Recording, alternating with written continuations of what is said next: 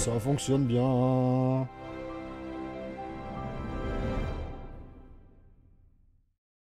Ouais, au cinéma. Zing Games, le mec sur les chiottes. Farfly Game présente Zombie Rollerz, Pinball et Rose. Un jeu qui a l'air très bien. Un jeu que je viens de recevoir grâce à la campagne lurkit. Donc, continuez, alors que je viens d'installer le jeu. Voyons voir les paramètres. La résolution. Pas non. Attends. Ah mais c'est bien, je vais pouvoir mettre en fenêtré.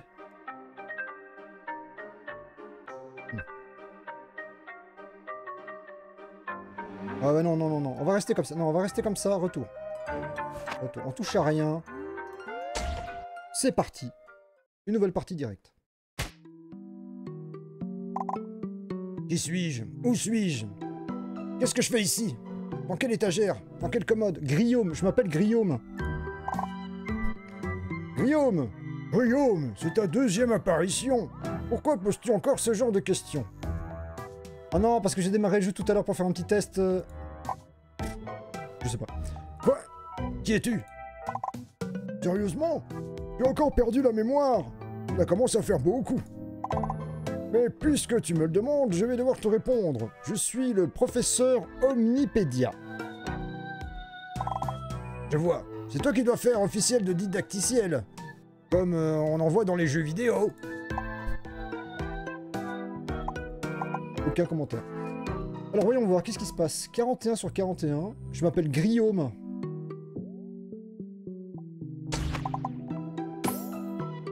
Niveau 1, prochain niveau 400, HP 41, Constitution 10, Force 10. Qu'est-ce que c'est que ce jeu? Appliquer l'effet de brûlure sur un ennemi. Eh ben je me déplace. Je découvre totalement. Difficulté 1. Les zombies sont résistants et de nombreuses tactiques habiles sont nécessaires. Ouais, pas nécessaire.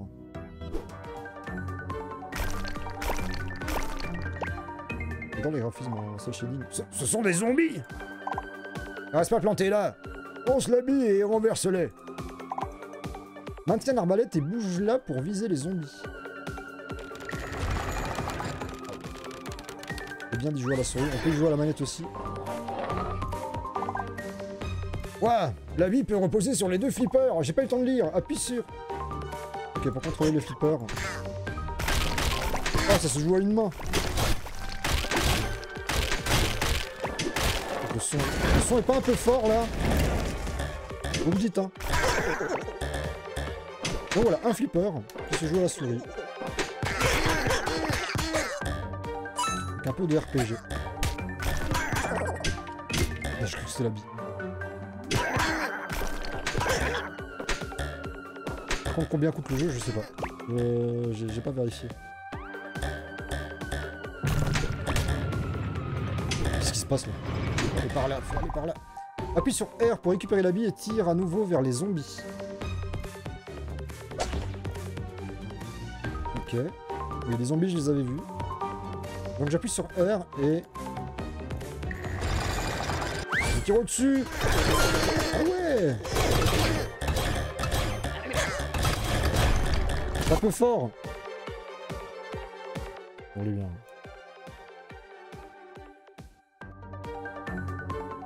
Oui, on voit tout, c'est pas grave. Ne reste pas planté là et utilise des flippers pour fracasser les zombies. Oui, là, je récupère avec la touche R.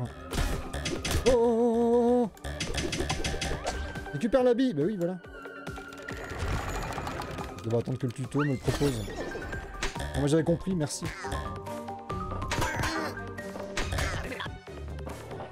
Et la bille passera jamais au milieu, là.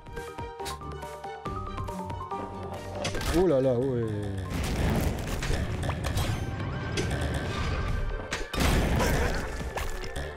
Toujours aussi fort le son.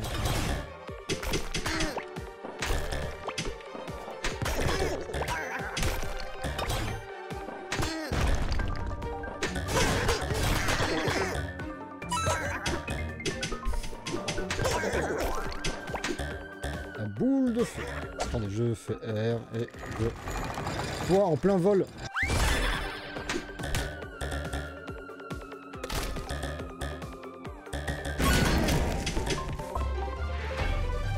Ah bah c'est la victoire. Il a 4 € en réduit 80% jusque le 27 juillet. Eh ben voilà, profitez-en si ça vous plaît.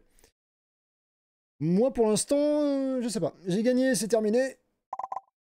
Eh bien le chevalier de feu, bien que tu te sois donné ce titre toi-même. C'est incroyable, une poussée d'adrénaline indescriptible. Et voilà. Rang B, niveau supérieur, très bien. J'ai 100 pièces d'or. Fais ton choix selon tes préférences, la multibille, la sphère infernale ou le sabre de foudre, la multibille. Va apparaître de nombreux exemplaires de billes clonées, mais carrément. En ça. Vive la multibille.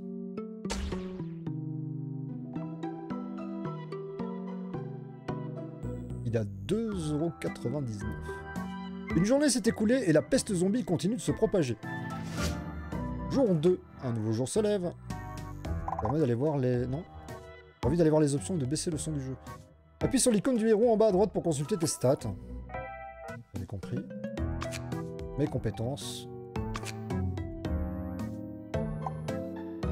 La multibille. Je préfère la multibille. Alors, paramètres... musique... Non, c'est les effets sonores qui sont un peu trop. Un peu trop. Un peu too much.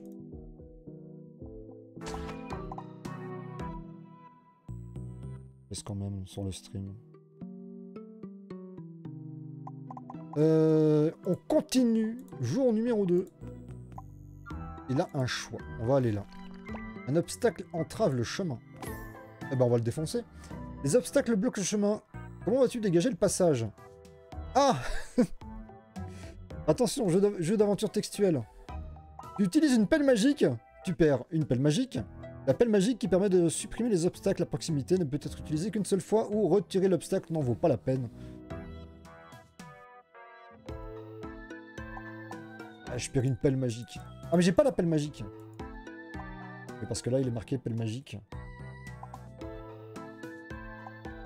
Vous voyez bien le curseur pour une fois. Donc je décide de laisser l'obstacle où il est et on verra ça plus tard. Ah mais la pelle est là-dedans. La pelle magique.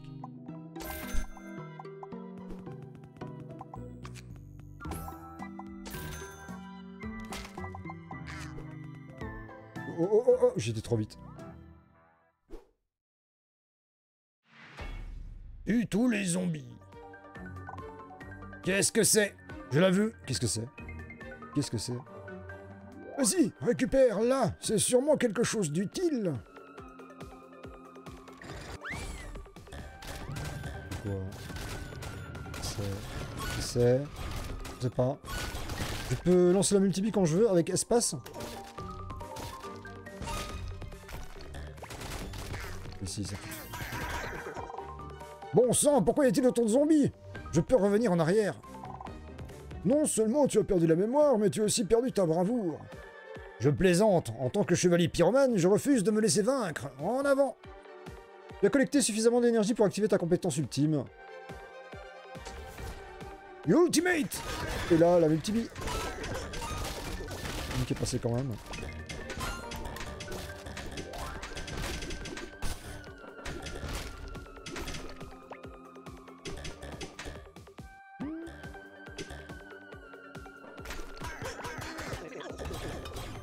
Récupérer, ça ira plus vite. Élimination rapide.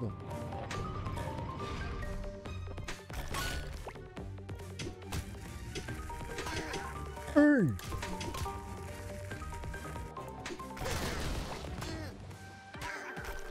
Ah, cassez-vous de là, cassez-vous de là.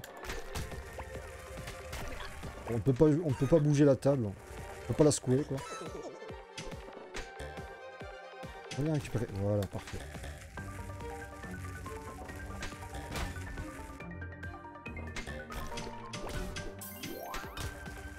Pas ton style de jeu, mais si je fais la narration, ça va. Merde, dégage-toi! Faut le dégager, faut le dégager. Faut se défendre.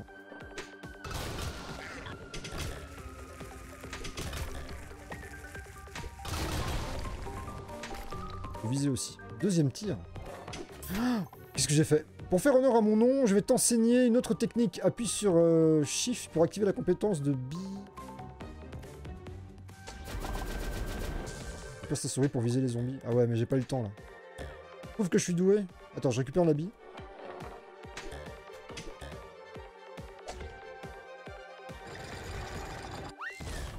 Arrêtez.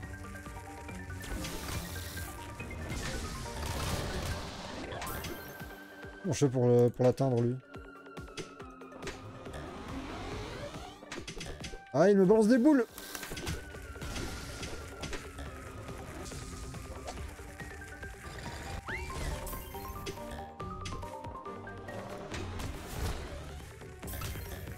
Il y en a bien une qui va passer, là. Ah, c'est passé.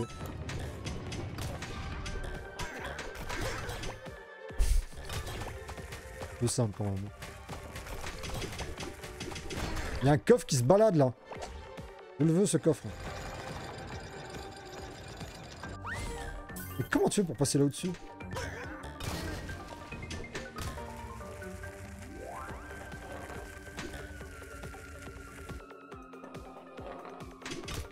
Ah, faut brûler là. Allez, vas-y. Ah ouais, mais... D'accord, oh merde. Oh. Nul. Nul de chez nul.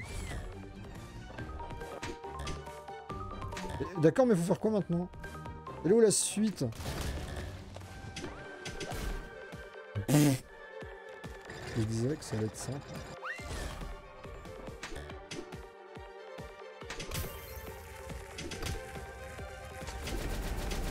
On sait absolument pas diriger ça. Ah, mais quand même! D'accord, il fallait viser les puits. Fallait viser les puits, c'était nul. Hein. Très nul. Le jour 2 est terminé. Une journée s'est écoulée et la peste zombie continue de se propager. Jour numéro 3, un nouveau jour se lève.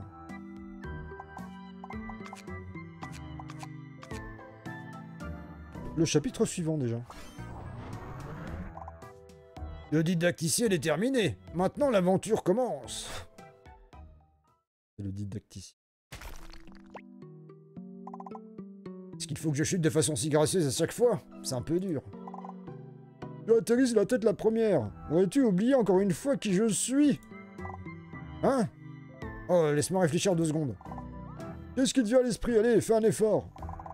Je crois bien que j'avais des camarades avant. Un ours polaire doué de parole, un clown danseur, un ami masqué. Et qui d'autre?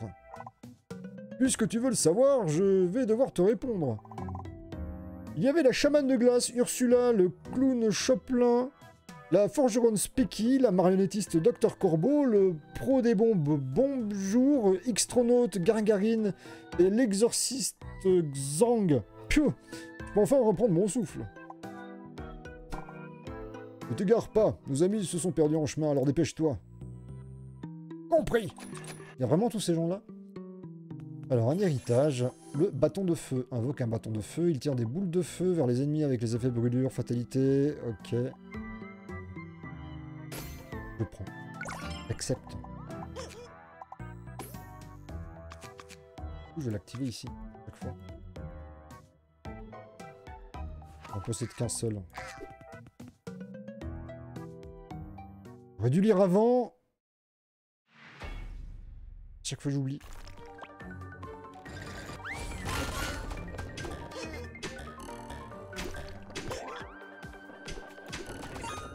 Le tour. C'est bien cette ligne là qui te permet de savoir où la bille va aller. Pratique.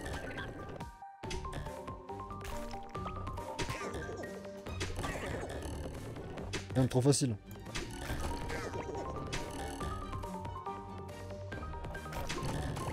Aller là au-dessus. Activer la roue. Oh, presque. Vraiment au bord, vraiment au bord. Pff, oh, ça monte tout seul. On va se pas planter là, utilise les flippers pour fracasser ces zombies. Ils se ruent en avant lorsqu'ils sont proches, mais les flippers permettent de les repousser au loin. Ah, je savais ça. Une boîte magique là. Oh là, oh là, oh là, oh là, oh là, et on se calme.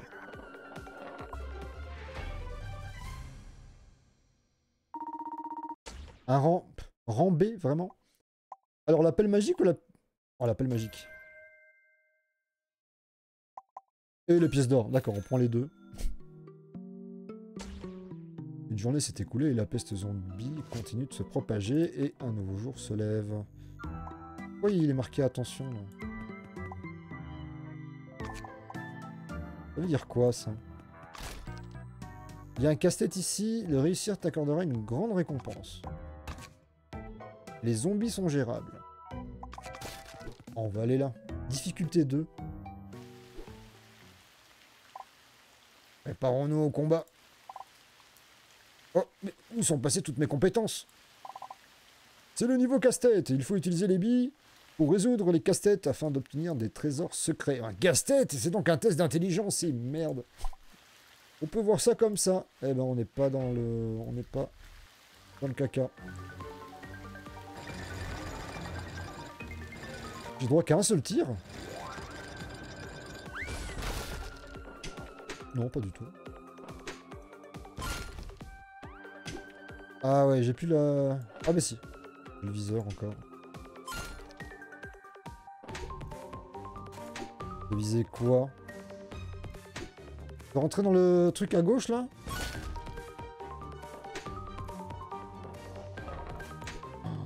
Ah ouais d'accord. On va faire ça.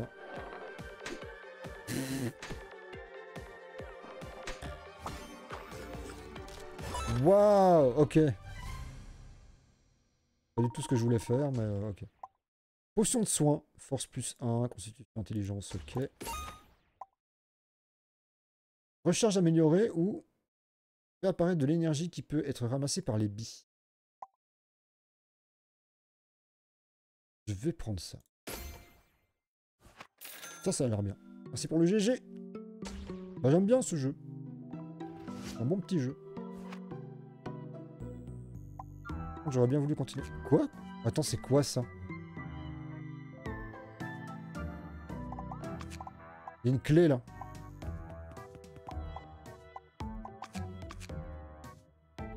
Le marché noir? Il me faut une clé. Ah ouais, ok. J'ai envie de tester ça. Ah ouais, d'accord.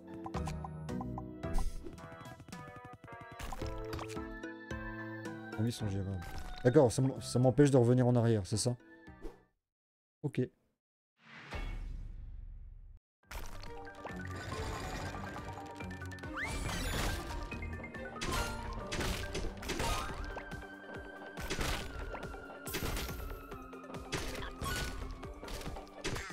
Je devrais peut-être jouer à la manette finalement. Plus à l'aise avec les gâchettes.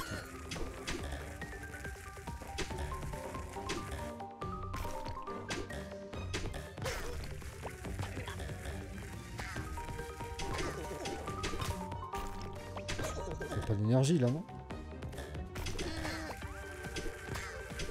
Elle est dans le feu. C'est bon là. Oh non, mais laisse... Vas-y, passe. On a trouvé une maison au trésor. What? C'est la maison au trésor.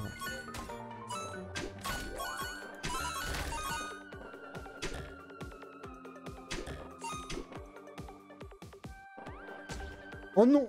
Retour au combat. D'accord, c'était en limité. Là, combo.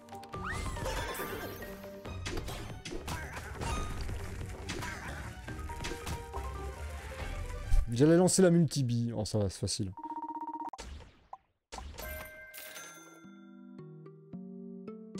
Par contre, faut pas traîner là. Ça se propage, ça se propage. Qu'est-ce qu'on fait? Alors, on a lui. Les zombies sont résistants et de nombreuses tactiques habiles sont nécessaires. Ou le niveau 2. Les survivants campent à cet endroit, ils peuvent t'aider. Est-ce qu'on peut le zapper? Évidemment que non. C'est tout.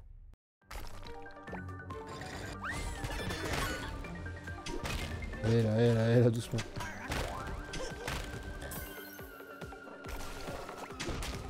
Je vais aller par là.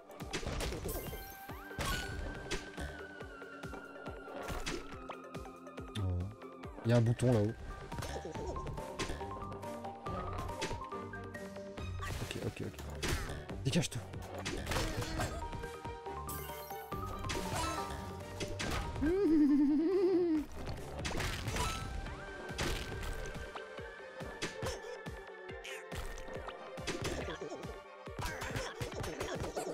Pas trop le jeu du stream, hein. Je sais pas ce que vous en pensez, mais... J'aime bien, mais j'attends d'en voir plus. On va peut-être des boss.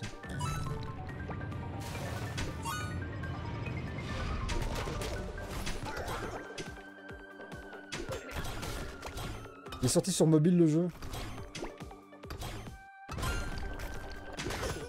Là je peux jouer d'une main. Oh là, qu'est-ce que c'est que ça? C'est quoi ce slime là? Hop! Les bis sont illimités mais te coûtent des PV. Ok, bon, je vais directement là, tiens. Ah, nombre de boutons. Nombre de boutons. Ouais, faut que j'y joue avec à la manette. Hein. Beaucoup plus simple.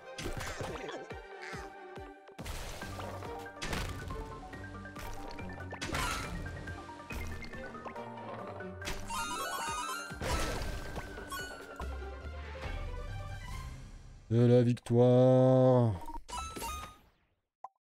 Inflige des dégâts aux ennemis dont la jauge de PV est visible ou fait apparaître une bille de givre qui applique des lenteurs aux ennemis. Je vais prendre ça.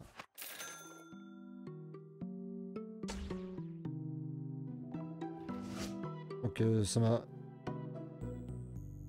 Ouais, on dégage de là. Apprendre une compétence ou allumer un feu de joie. Pour ajouter un soin protecteur.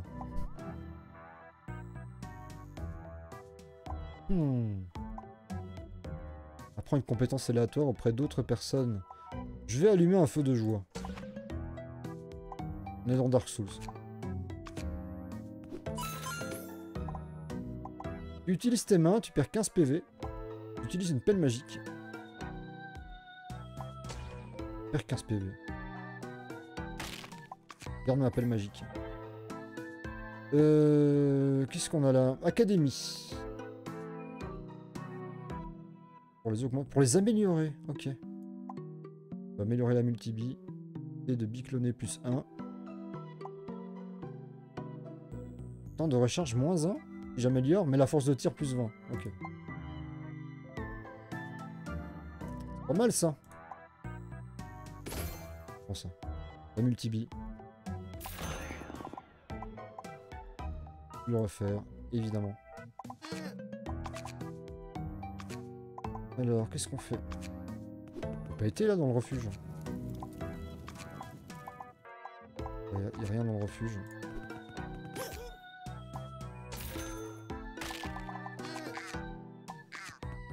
Un zombie de niveau 3.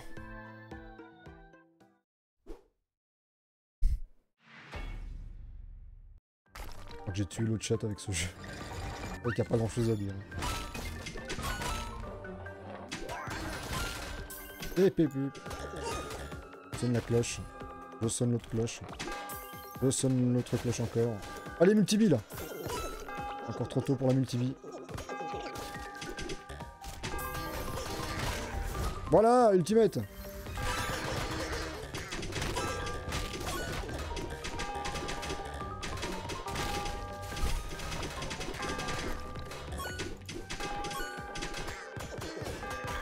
Même pas ce qui se passe devant quoi.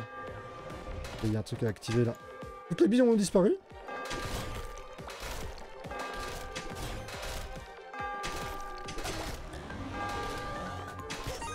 J'arrive pas à l'atteindre le truc. Non, je peux pas l'atteindre. Ils sont en train de détruire. Ah, faut protéger les cloches. Vous avez pas compris? Oh là, oh là, oh là, oh là, oh là, oh là.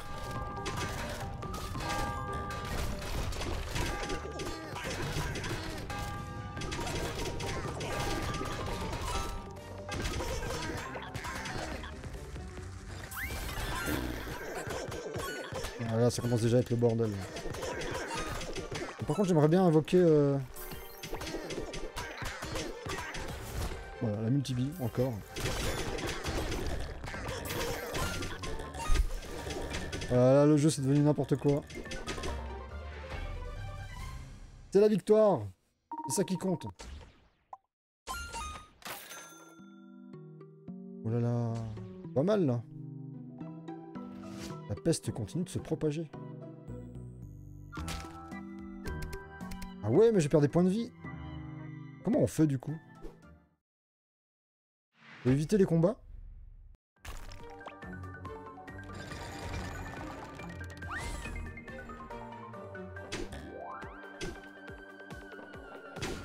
Ah, il y avait un truc là-haut.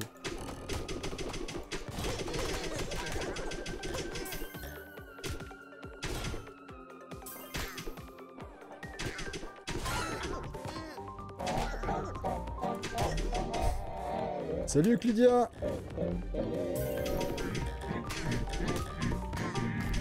Merci pour le raid Clidia. Bon ça va.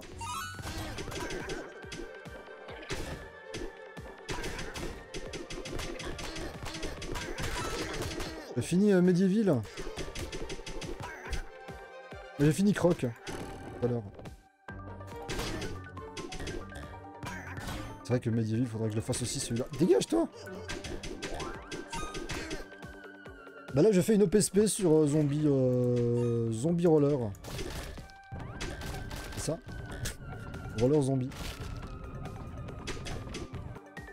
Et c'est bien. Reposant. Bah, c'est reposant, je sais pas, parce que le truc des zombies, là, j'ai pas compris la propagation là. Allez, multi-bill!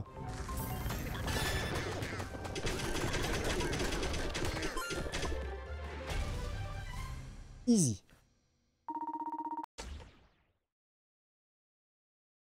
Alors pour avoir cette OPSP, il faut que tu aies 15 viewers en fait. Donc si tu sais réunir 15 viewers, bah pas de souci. Quand c'est des petits jeux comme ça, après quand c'est des gros jeux comme Bad Boy il fallait 30 minimum, Saga of Sin aussi. Mais là, je vais mourir, en fait.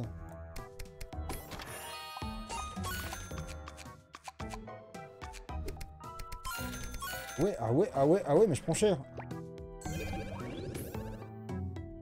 Salut, toi. C'est un boss. Difficulté, niveau 4. Un zombie géant entrave le chemin vers le portail. Ça, c'est quoi? Rien. Bon, bah là...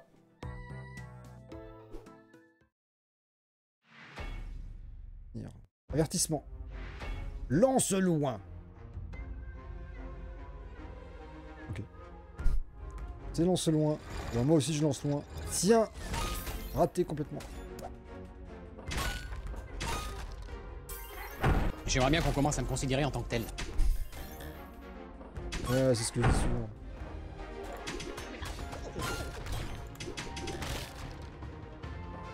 Allez. C'est quoi ça? Une enclume. D'accord, il balance des enclumes. Protéger. Ah bah faut ce qu'il faut.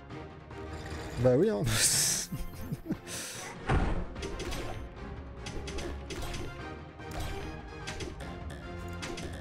Voilà, je l'ai touché une fois, youpi. La multi-vie.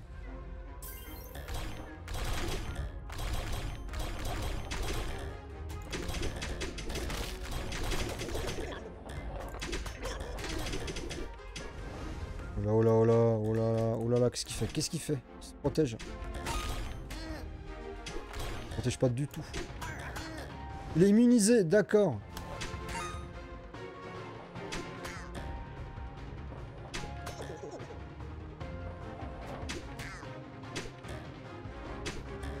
On va de faire ça.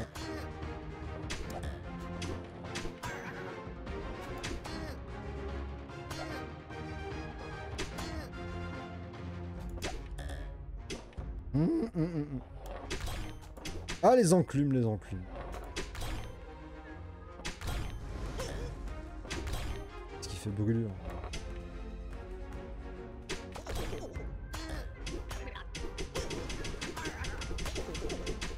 Oh, je l'enchaîne là. Oh, je l'enchaîne à fond.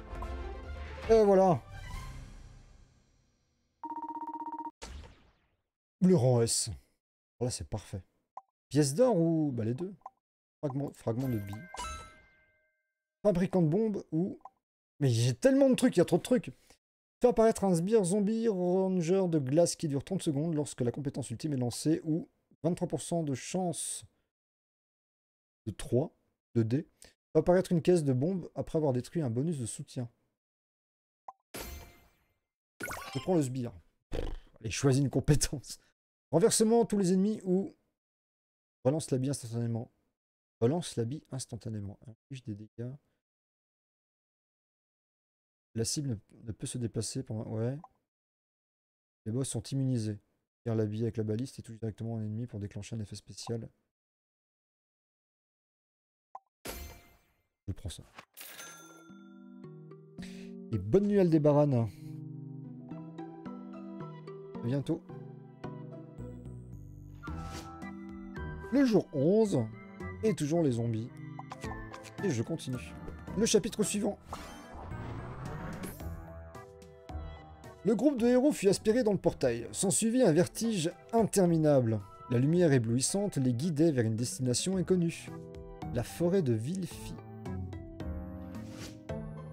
Du Scott, la ville vapeur.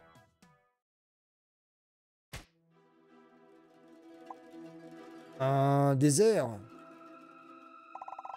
C'est étrange que je ne me souvienne pas d'un grand désert sur le continent. Je parcours mes archives, mais je ne trouve aucune trace. Regarde là-bas, on dirait qu'il y a une cité enfuie au loin. Il ressemble à Induchronie. Ville-usine, mais je ne savais pas que cette dernière avait... été détruite.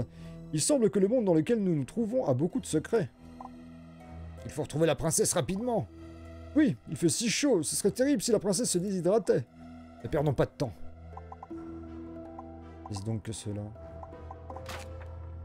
Les zombies sont gérables. Bon, bah si les zombies sont gérables tout le temps, mais il y a quand même une tempête de sable.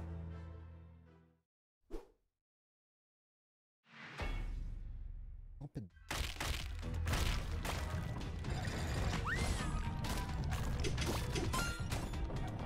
Ah ouais. Effectivement.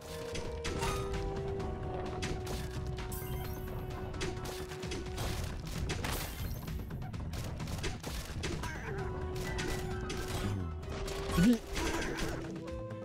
Non mais Tibi je peux pas. J'appuie sur tous les boutons. Faut bien activer quelque chose d'intéressant.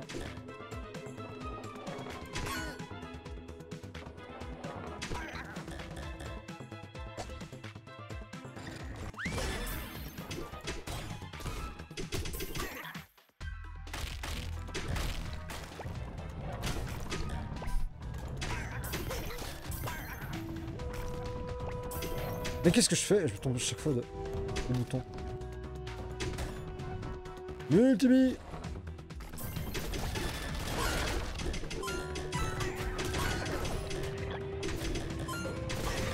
Ah mais c'est un pote ça?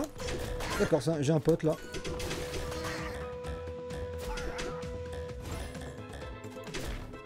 Oh là là. Je approche dangereusement ceux-là.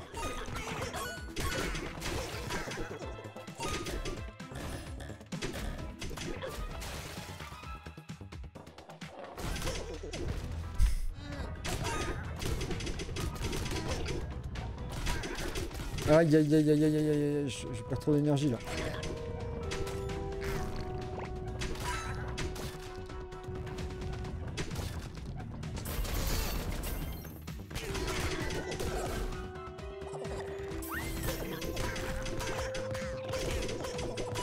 Ça marche pas le truc de glace là. Bon, c'est pas ça que j'ai pris. C'est plus.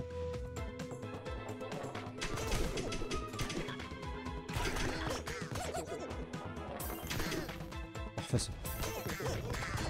Voilà, voilà, voilà.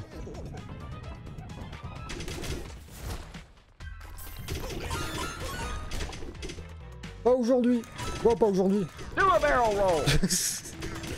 Qu'est-ce qui se passe? Pas aujourd'hui.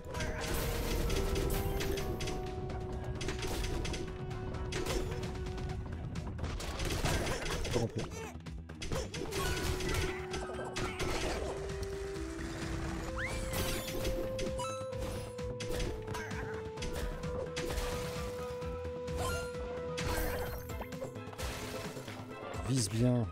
Voilà, dans le mille. Dans le mille.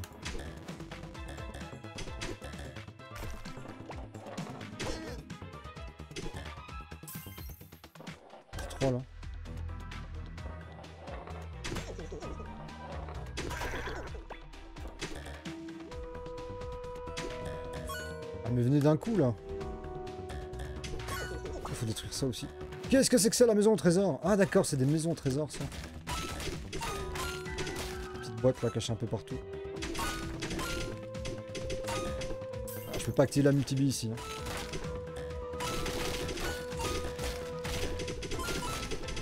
Bonne nuit avec Lydia. J'ai dit au revoir, je suis désolé. Le mort de poisson rouge. Bonne nuit, merci pour le raid. J'active ça. Je voulais pas l'activer, mais j'active. Je vais détruire la tombe.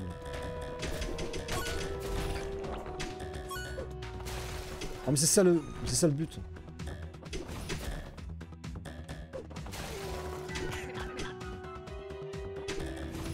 Non, c'est ouvert. Merde, j'aurais bien voulu rentrer là-dedans. Clé, pièce d'or et un rang D. Comme débile.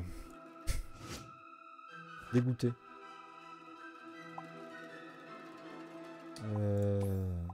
Voyons voir un petit peu ici. Oh là là, mais regardez ça quoi. Il n'y a plus que 2 HP. Et qu'est-ce qui se passe du coup quand... Je perds tout? Supprimer? Pourquoi je supprimerais? Je vais prendre ça.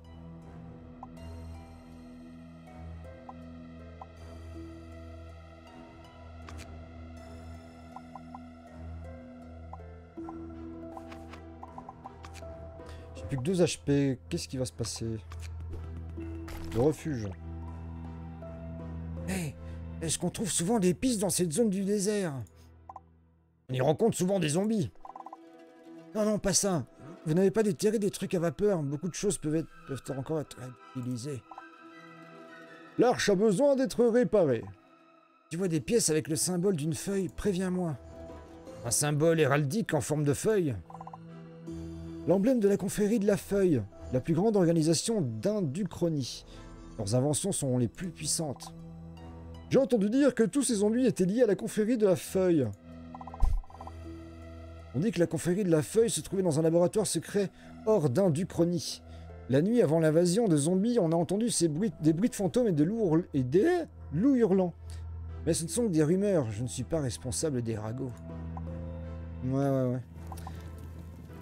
Premier secours. Pour 1 héros, lui rend 30% de ses PV max ou on apprend une compétence au pif. Flipper incendiaire.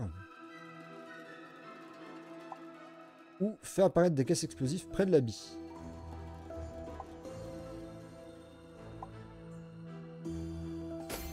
Je prends ça. Compétence de soutien. Profite d'un effet de soutien lors des lancers jusqu'à 3. Tu as plusieurs de compétences conçues. Ah bon, on fait ça. Là, la compétence de soutien qui est là. Je prends celle-ci. Ah.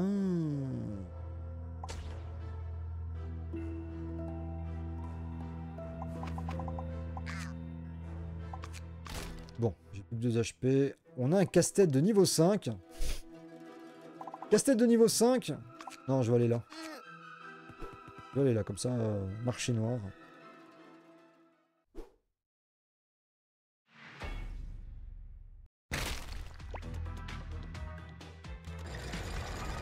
Trop tôt. Je vais rentrer là-dedans.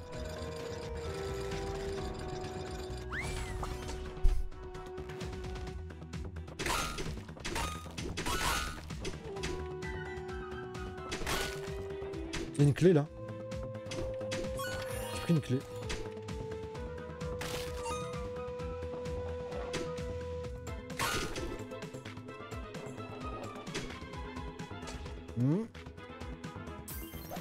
Par contre, il n'y a pas de succès Steam dans ce jeu.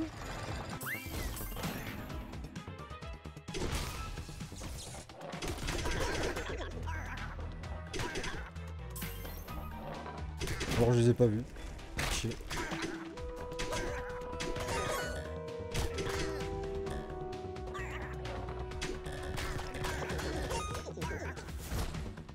Ah, je défonce tout le monde là.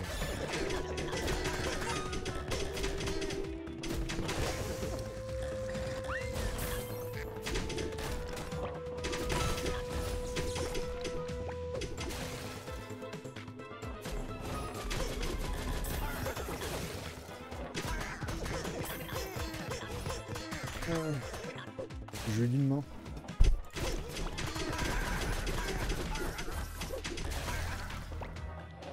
Et attention, là, ça s'approche dangereusement.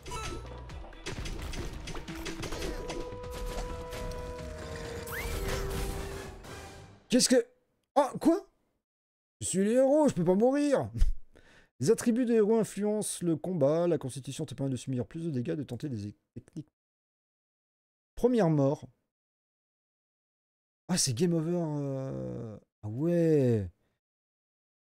Tu recevras les objets suivants au début de ta prochaine partie. Vraiment?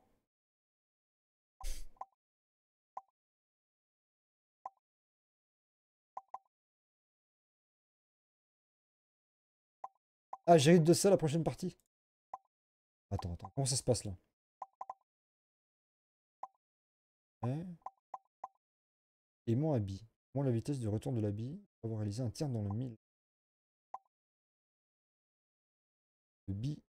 L'habit tire des pièces qui infligent des dégâts aux ennemis.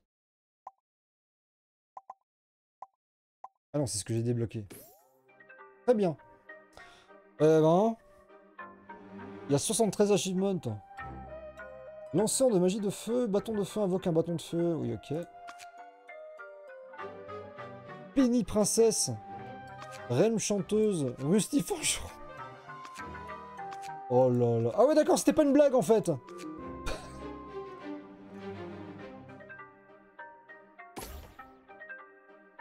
Oh ouais, d'accord. C'est ce genre de jeu interminable.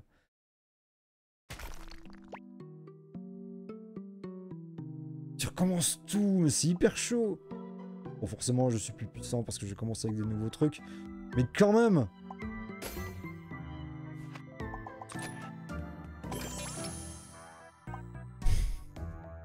Les objets proviennent d'un héritage.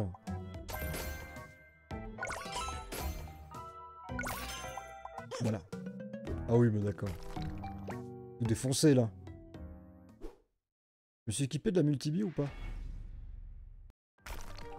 Et non. Voilà, la bêtise que j'ai faite. Je me suis équipé de rien.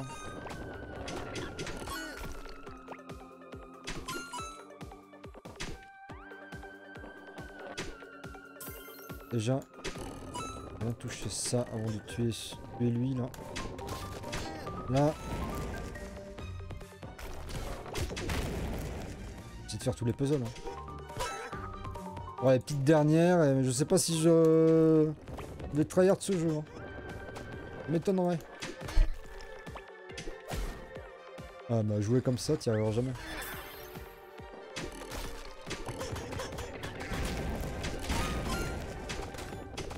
Qu'est-ce qui se passe?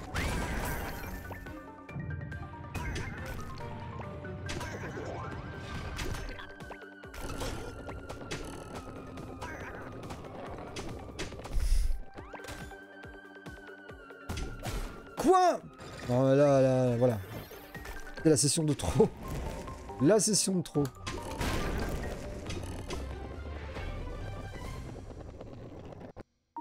Faut bien s'équiper. Totem de feu, météore. Ouais, je prends totem de feu. Je sais pas ce que c'est, mais je prends totem de feu. On s'est écoulé. Ok, jour 2.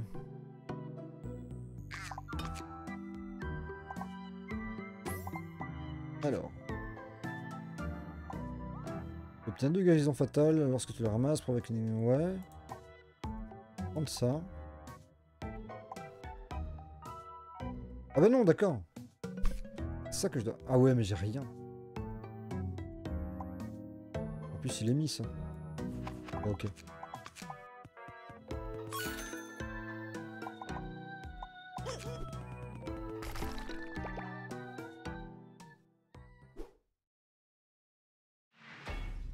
J'ai bien voulu prendre un autre chemin.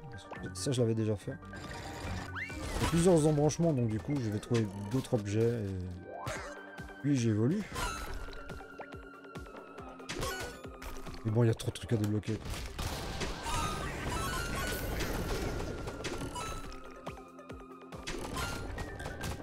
Oh là, oh là, oh là, on se calme.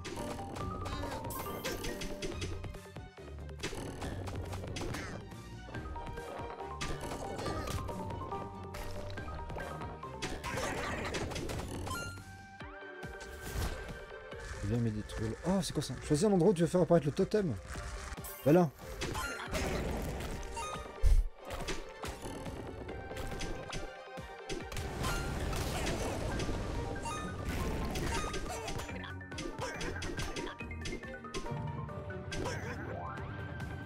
Je bloque la bille et je peux taper là. Merde.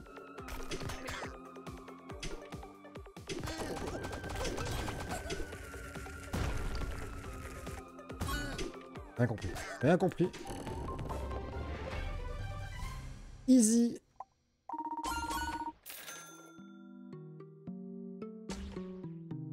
Le jour numéro 2. Le jour numéro 3. Bon, du coup, je continue par là. Continue là. C'est quoi ça déjà? Ouais, pour améliorer les compétences. Ouais, mais si à chaque partie je perds tout.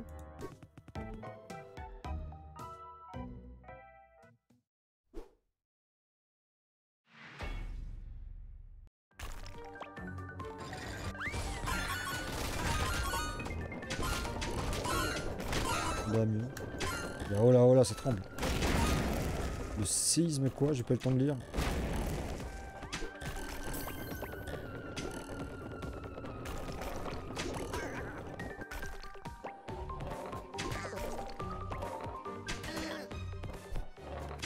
Le qui ralentit à chaque fois. Ouais.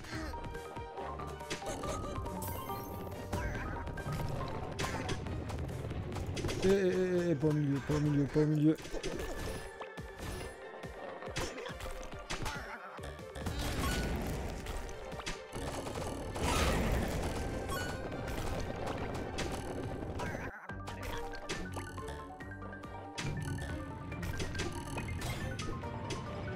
Non, il n'y a pas moyen de bouger la table hein, pour tilter. J'ai essayé. C'est cool ça. Je préfère la multibie. Oh merde! Qu'est-ce qui s'est passé là? La télé qui veut s'éteindre. Au moment.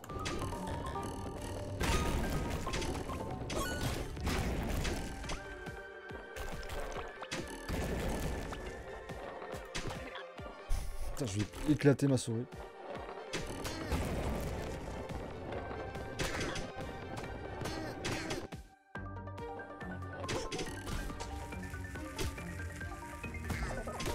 Qu'est-ce que je fais? Il s'est passé quoi? J'ai rien compris, j'ai rien compris. C'est la victoire. Alors, vulnérabilité élémentaire, retire tous les effets négatifs des ennemis et leur inflige des dégâts.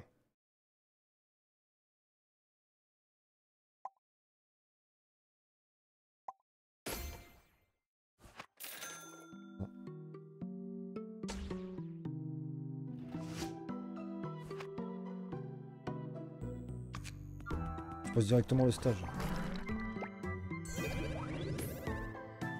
Dommage qu'on recommence pas au stage 2.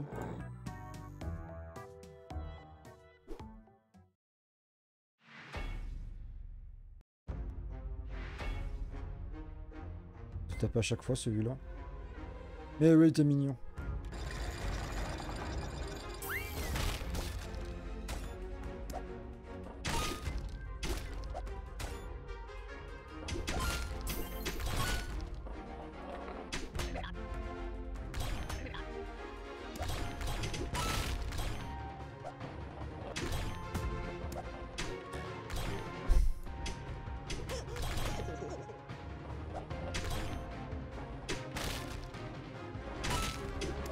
Ces enclumes de merde là.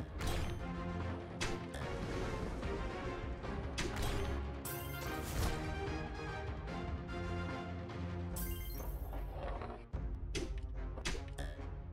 sais pas si c'est bien placé ça. Oh. Ok, très bien placé.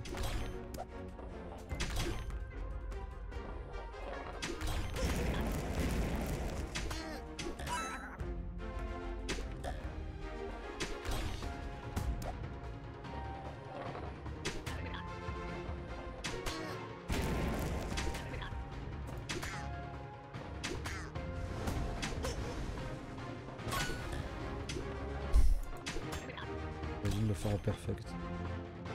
Chaque coup compte.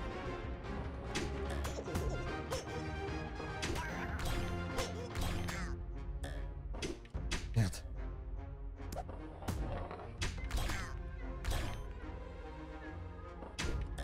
Aussi long la première fois.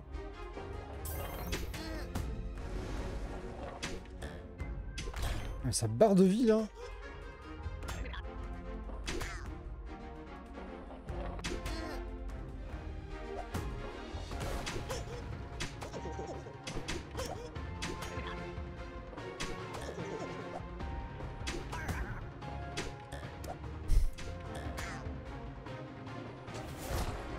Ouais, mais j'avais la multi-vie la première fois.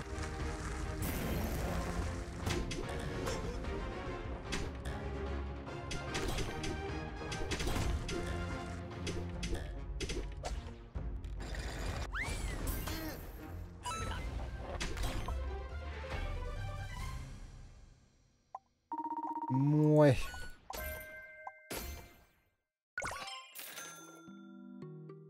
C'est mieux ma première partie.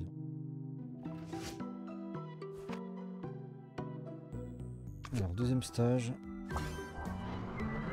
Est-ce que c'est le même niveau? C'est toujours le désert. Toujours la ville vapeur. On a toujours le même boss. Il n'y a que ça qui change en fait. Les zombies sont résistants et là, les zombies sont résistants. Ouais, c'est vraiment le jeu sans fin là.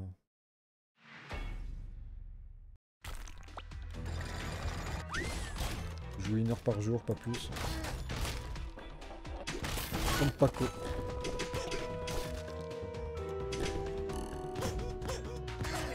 Elle est là, elle est là, elle est là.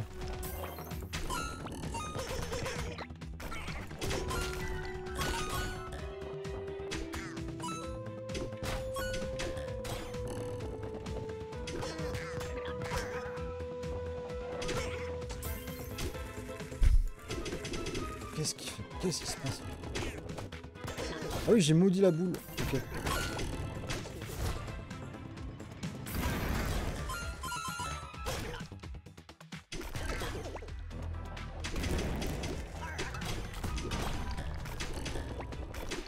Comment je fais pour ouvrir? Ah, il faut taper sur l'âge pour ouvrir le passage.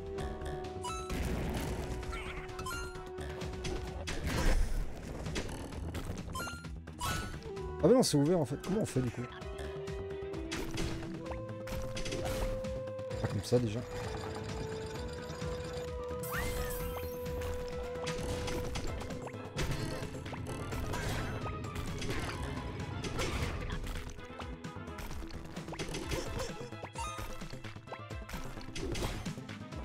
Curieux de voir un let's play de pro, un gars qui a plus de 300 heures sur ce jeu.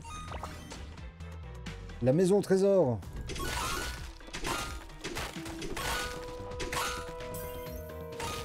C'est quoi ça?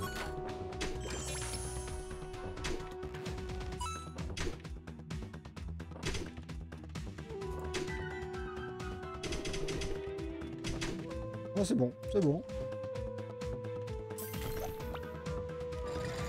Encore 300 heures à mon avis, t'as pas fini. T'as fini le jeu avec 3 persos.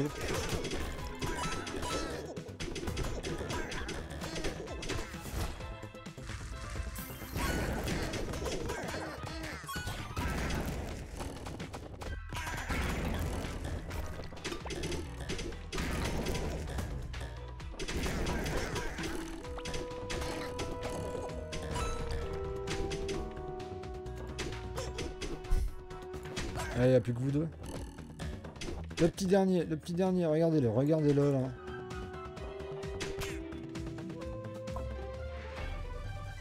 J'ai que plus 4.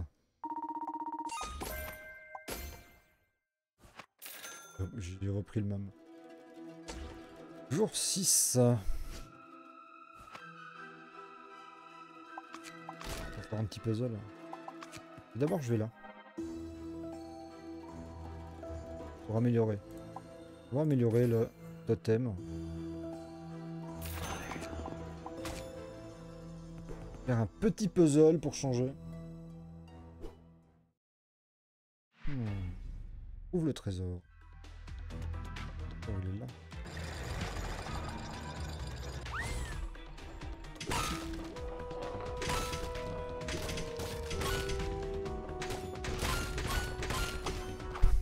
Voilà, trouvé. Et puis il y a un truc là.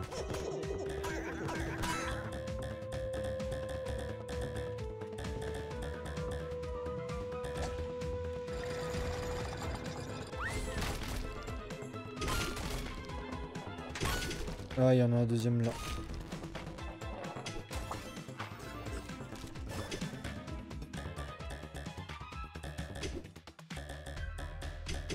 Ah ouais, mais ça va pas le faire là.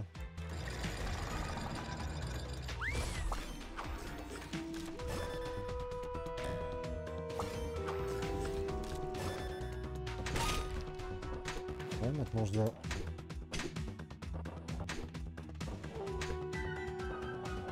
C'est vraiment rentrer là-dedans?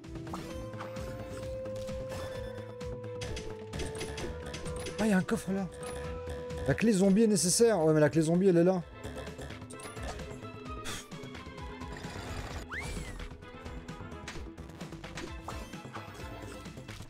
Ah, voilà. Parfait.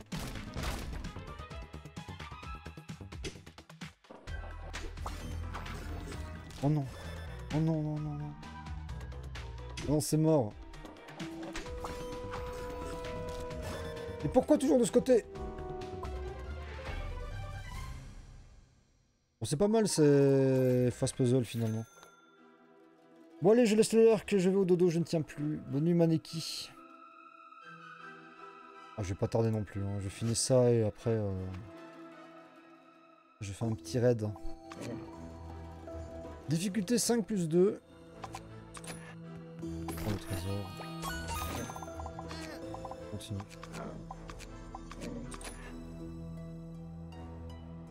Bon, je continue.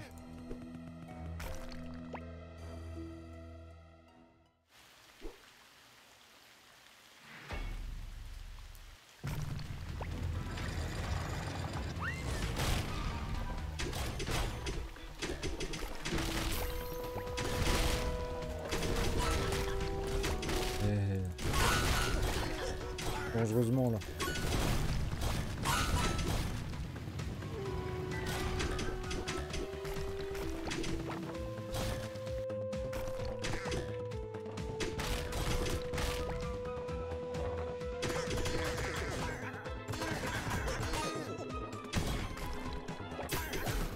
Ah, bien joué.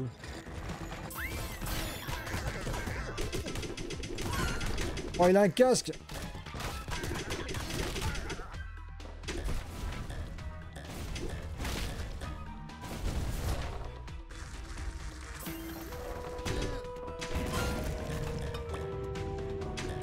J'aurais dû le mettre au milieu. Mais merde.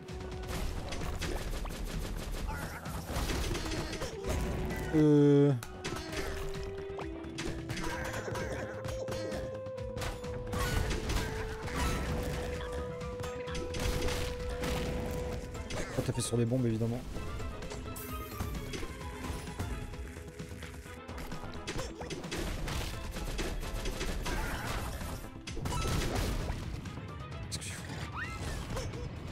Non, ça va, j'ai récupéré la bite.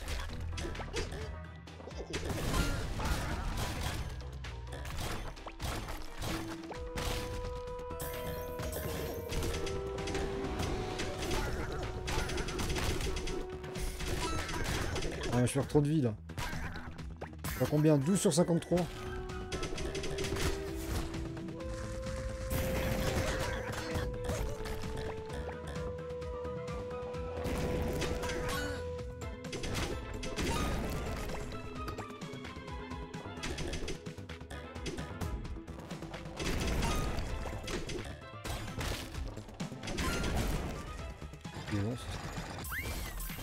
Ah, c'est trop loin.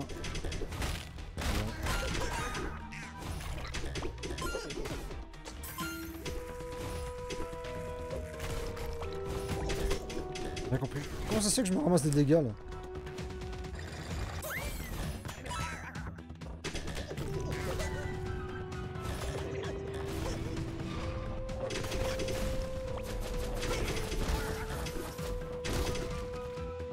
Pas aujourd'hui. Pourquoi pas aujourd'hui?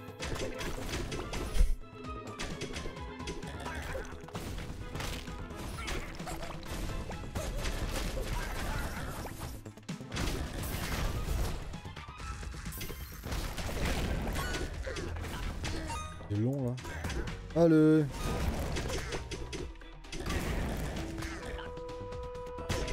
Que 3, je vais crever. Je vais crever ici. Ah mais là, il faut détruire la porte, j'avais pas vu. J'avais pas vu qu'il y avait une porte là au fond. Ok, non.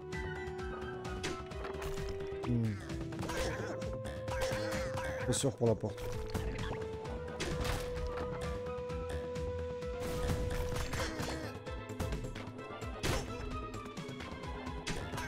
On va fermer un tonneau vers dans la porte.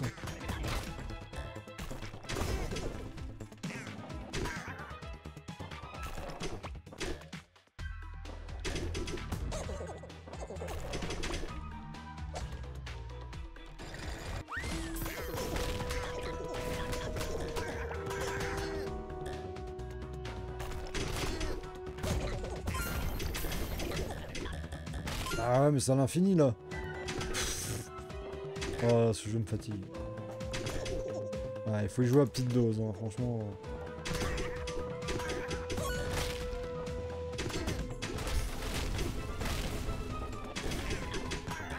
Allez, le petit dernier. Non, il y en a encore 2.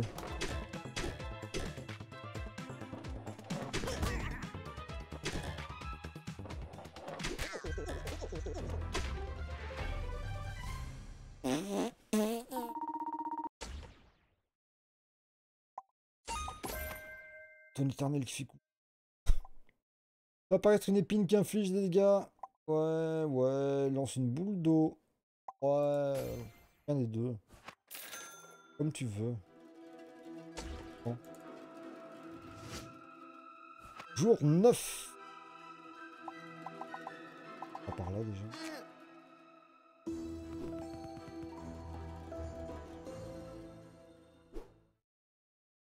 Qu'est-ce qui se passe là?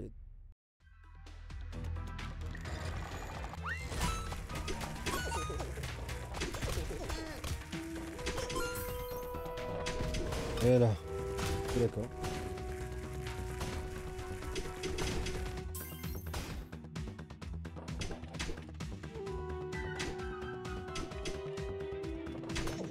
Rapidement lui. Voilà, ça crame.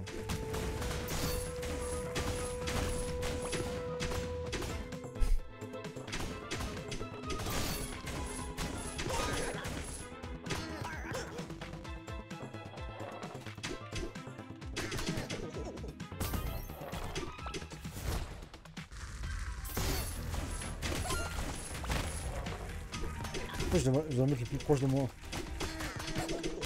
On va me protéger. Pas aujourd'hui. Qu'est-ce que tu veux? Pas aujourd'hui.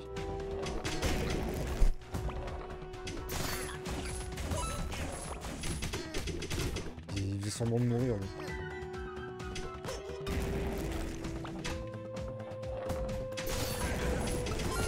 D'accord.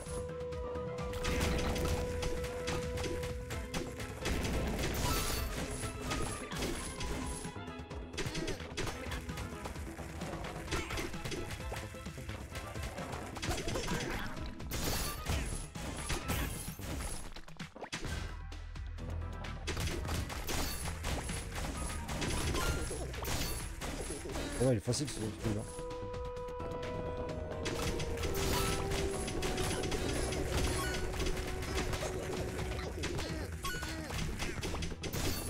Pour les autres amateurs de RPG roguelite, il faut aimer le flipper. Ah bah pour ceux qui aiment les flippers, il faut aimer les roguelites. Hein. Moi les roguelites, c'est pas mon truc. Moi les flippers, c'est mon truc. Enfin voilà, si c'est votre truc, eh ben Zombie Rollerz est très très complet. Très gourmand en temps de jeu.